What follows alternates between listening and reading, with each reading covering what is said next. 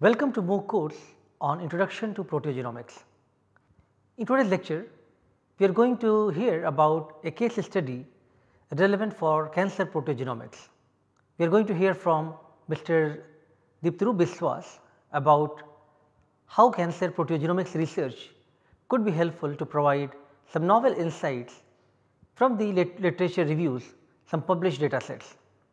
He is a research scholar in proteomics lab at IIT Bombay, and he will talk about how proteogenomics approaches can help in resolving various issues of diagnosing various grades of cancer or looking at different subtypes of cancer, which is very difficult to understand without having a very good molecular based understanding.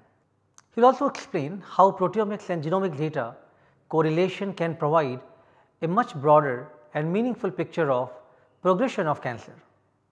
He will try to also provide you the workflows of some of the case studies published in the areas of cancer proteogenomics. So, let me welcome Deepthiru for his today's lecture.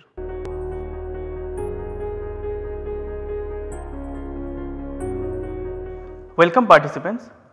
Till now you have learned a lot about proteomics and genomics, how to design an experiment, what are the conditions that to be taken into account, but whether to consider proteomics or whether to consider genomics. Already a number of debates are going on, and you have also heard that whether proteomics is powerful or genomics.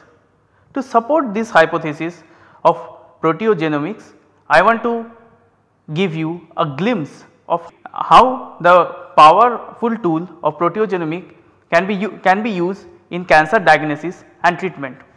After the completion of Human Genome Project and introduction of genomics into the disease pathobiology, there was a hope that genomics can bring revolutionary change in the cancer diagnosis and can lead to a path to personalized medicine.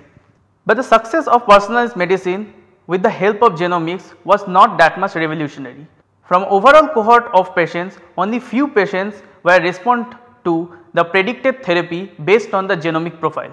There were some loopholes that were still present after the successful outcome of genomics. So, a recent paper published from Zhang group, that is a clinical potential of mass spectrometry based proteogenomics. So, in this paper he has talked how the clinical potential of the mass spectrometry based proteogenomics can be introduced.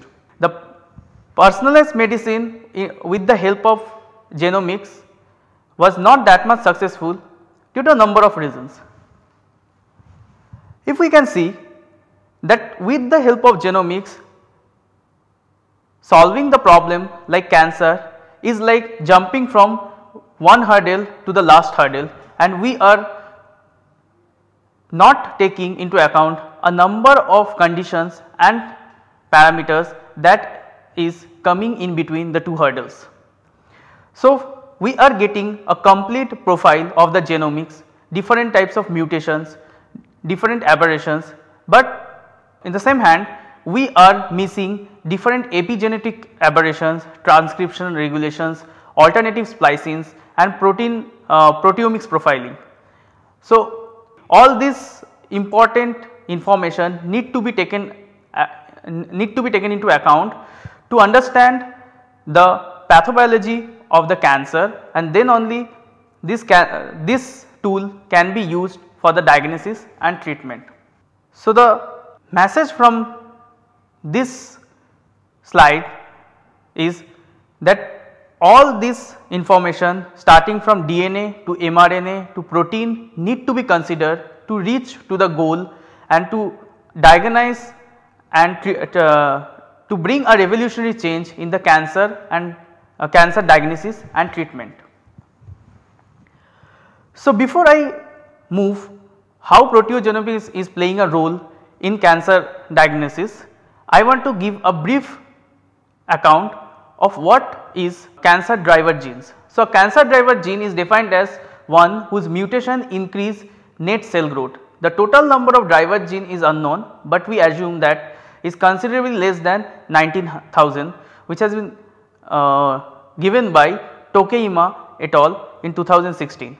So, from driver DV repository, you can see like the top driver genes includes TP53, EGFR, P10, and how this hallmark driver genes are important in the glioblastoma tumorigenesis, we all know.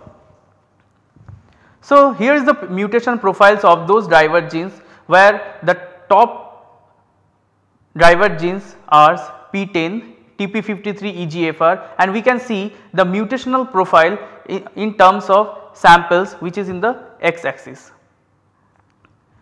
So, if we choose one of the top 3 cancer driver genes, that may be EGFR, and we can understand that what is the expression of this EGFR gene in glioblastoma. So, we found that the expression of the EGFR gene in glioblastoma is pretty high. So, one of the top 3 cancer driver gene in glioblastoma is EGFR, and if we want to check the expression of EGFR in terms of taking into account the other cancer, we found that GBM is having the most in case of GBM, EGFR is overexpressed in both primary solid tumor and recurrent solid tumor. So, till now the genomics has given a lot of information about glioblastoma, but if we take into account the correlation between the exon and protein, we will found that the driver score related to protein and exon is also giving some new information. This panel is to display that driver score distribution of exon and protein position, which help researchers quickly find the region of the gene with abundant deleterious mutations. So, now we understand that we did not consider a lot of things between the genomics and the precision medicine, that not all mutated genes are stably expressed as proteins, and genes that are expressed can be post translationally modified. Therefore, precision medicine that relies solely on genomic based assay will exclude a lot of potentially relevant information like miRNA, microRNA. So, to support the previous statements and to give you a complete glimpse how the powerful tool of proteogenomics can be very helpful to solve different kinds of cancer. So, in this study they have taken 169 ovarian tumor samples from TCGA metadata, and they tried to analyze, rather correlate the genomics, transcriptomics, proteomics and phosphoproteomics. So, before going into the paper, let me give a glimpse of this kind of mutation and how this mutation can lead to lethality of a cell. So, the schematic I have so the diagram has been taken from Walsh et al. 2015, where we can see the functioning of PARP enzyme and how PARP enzyme is helping in DNA repair of single strand DNA break. If PARP enzyme is inhibited, so there is no repair takes place, and which rather lead to collapsed replication fork. And the BRCA deficiency do not allow homologous recombination to happen. In C, the deficiency in the HR, homologous recombination and base excision repair together lead to synthetic lethality. Then the correlation. So, the sample information, tumors were selected by examining the associated TCGA metadata to select tumors. On the basis of putative homologous recombination deficiency, presence of germline or somatic BRCA1 or BRCA2 mutations, BRCA1 promoter methylation or homozygous deletion of P10s were taken. So, this clustering is giving us the complete landscape of what are the different pathways are involved and how protein and mRNA are playing role, and what is the correlation between the protein and mRNA in this pathway. So, till now we understand that the protein and mRNA correlation is there, and how this protein and mRNA correlation is also playing a role in terms of biological pathway. But now they also tried to understand that how CNA, that is copy number aberration, in each tumor is playing a role with protein and mRNA correlation. The blue one are the complete profile of the data generated, whereas the black one is the data that is present, that is already present in the database. So, from this CNA mRNA correlation and CNA protein correlation, they found that two important protein, that is CHD4 and CHD5, are having the maximum number of CNAs. So, when they further studied, they found that these two proteins are involved in chromatin organization. So, to understand the complete biological pathway, they took phosphopeptides, proteins, transcripts and CNA, and they found that these are the top pathways that is playing a role in this cancer pathobiology. So, out of which PDGFR beta, which we all know is a angiogenic receptor, is also showing an important correlation in terms of biological pathway. To understand the complete landscape of the cancer pathobiology, they incorporated mRNA, protein and phosphopeptide data into one picture, and where we see that the PGFR beta is upregulated in both mRNA and protein. So, this upregulation of the PGFR beta is not only giving a clue to active angiogenesis, but also showing that what are the different downstream regulatory factors that are also upregulating or downregulating in terms of mRNA and protein. So, further they tried to do a DDN analysis. So, DDN analysis is differentially dependency network analysis, where the proteins curated from the literature and from the CBioportal. So, CBioportal helps you to get the data out from the TCGA, and they identified a subnetwork of 30 protein that displayed co-expression pattern differentiating from HRD from non-HRD patient. And from this DDN analysis, they found that histone acetylation or deacetylation proteins are coming into the clusters, and which includes HDAC1, RBP4, RBP7, EP300 and HUS1. So, from the last part of the study, they understand that histone acetylation and deacetylation are playing an important role. So, this clue was enough to give an idea that acetylated peptides need to be studied. So, from the global proteome data, they prepare a acetylated peptide database search strategy and identify and quantify the acetylated peptides. From there, they identified around 399 acetylated peptides and 50 acetylated significant peptide between HRD and non-HRD. So, from this 15 acetylated significant peptide, they found that K12 and K16, that is acetylation of lysine in 12 and 16 were found. So, they validated the K12 and K16 using synthetic peptide and targeted analysis using SWAT-MS. In the same thing, they found that the K12 in terms of ITRAC data were upregulated in HRD negative, and same thing has been validated in SWAT, and they found the same upregulation in HRD negative. So, they went back and further search in the literature, and they found that the acetylation of the H4 has previously reported to be involved in the choice of DNA double strand break DSB repair pathway. The relationship is regulated partially by HDAC1, a protein also identified in DDN analysis. The potential role of HDAC in modulating the choice of DSB repair pathway has been identified. So, the conclusion from the study, we understand that the activation of PDGFR pathway in patient could potentially stratify selective enrollment in trial of anti-angiogenic therapy. Recombinant humanized monoclonal antibody bevacizumab that blocks the angiogenesis by inhibiting VEGF-A has already been trialed in patients. So, the PDGFR pathway, the involvement of PDGFR pathway in this cancer is also giving this recombinant humanized monoclonal antibody role in limelight. Apart from this, HRD acetylation, K12 and K16 on histone H4 may provide an alternative biomarker of HRD.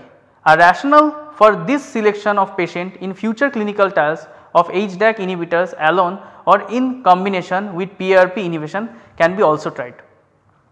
So, the moral from the study, we understand the ability of proteomics to complement genomics is providing additional insights into the pathway and processes that drives ovarian cancer biology.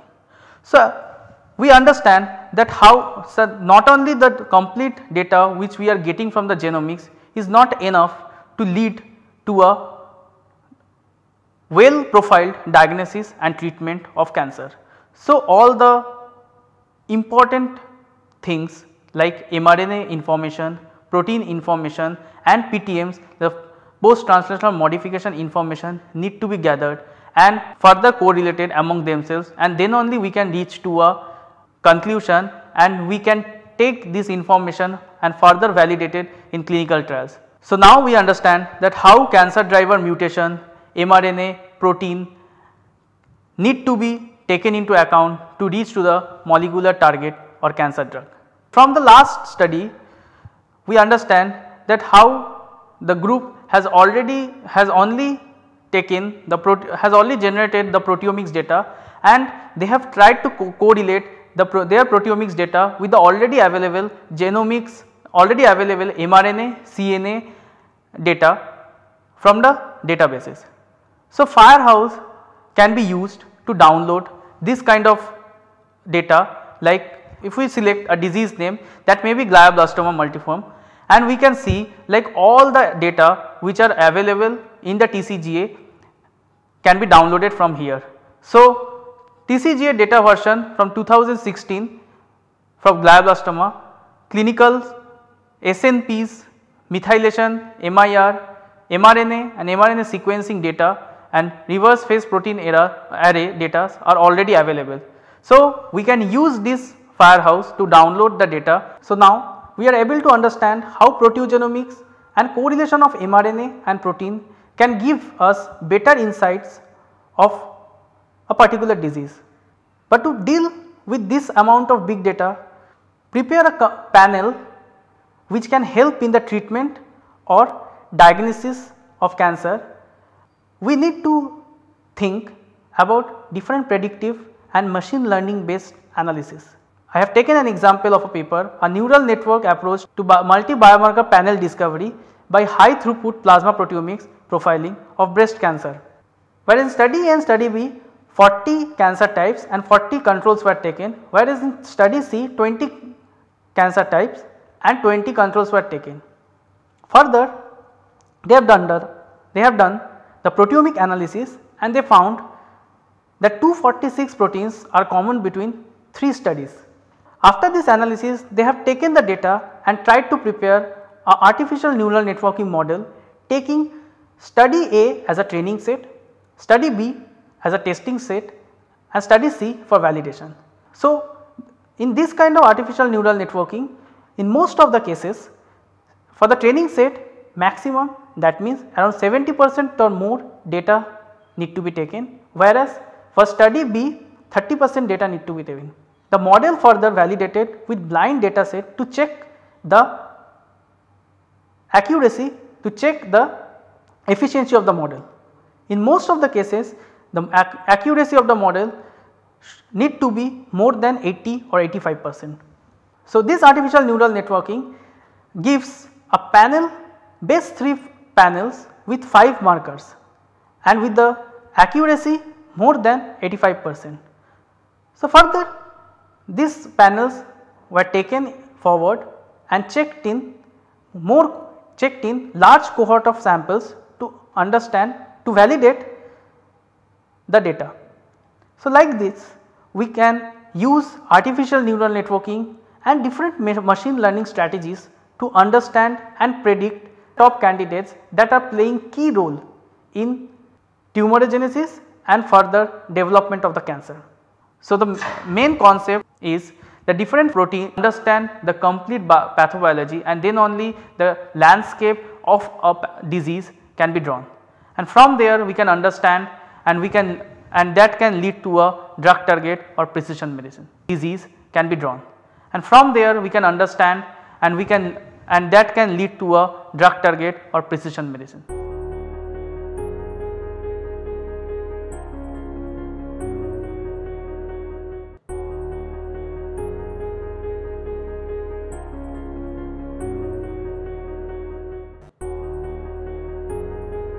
I hope from today's lecture you got a glimpse of what is happening in literature, the most recent and very promising cancer proteogenomics studies, especially the CPTAC National Cancer Institute based work, and those publications have made huge impact and brought the confidence about using genomic proteomic tools together and try to provide the novel insights in looking at different type of cancers.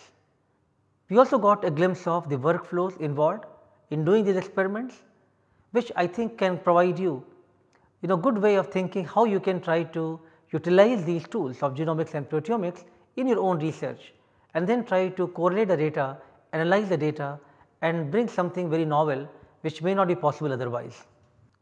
So, let me thank Deeptaroop again for today's lecture, and we will continue more interesting sessions in the next lecture.